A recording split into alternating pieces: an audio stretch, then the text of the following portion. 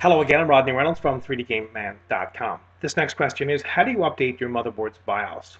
Well, BIOS stands for Basic Input Output System, and it enables your computer system to load and identify all of your hardware computer components. It's very important. It's what you see when you first turn your computer system on when it's booting up. But a word of warning, if you mess up a BIOS update, it can render the BIOS chip useless. Then you'll have to get another one.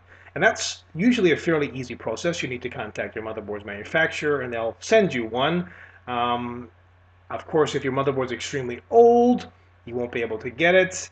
And in that case, you'll have to replace your motherboard, and then you'll have to replace other things because everything else is not compatible. So it could cost you a lot of money. So just a word of warning there. I don't want to scare you away from doing this, but just so you're aware that if something happens while you're updating your BIOS, it can really cause a lot of inconveniences and possibly a lot of money for you.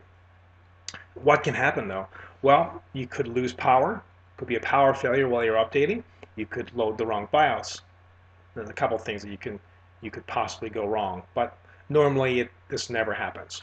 So, how do you update your motherboard's BIOS? Well, it's very simple these days. Go to your motherboard's manufacturer's website, go to your particular motherboard. In there should be a download area. You can download the latest BIOS, and with that, they should tell you instructions, or there should be a software program that you can download as well and install, and then just use that program to update their latest BIOS for that particular motherboard. That's the easy way to do it through Windows.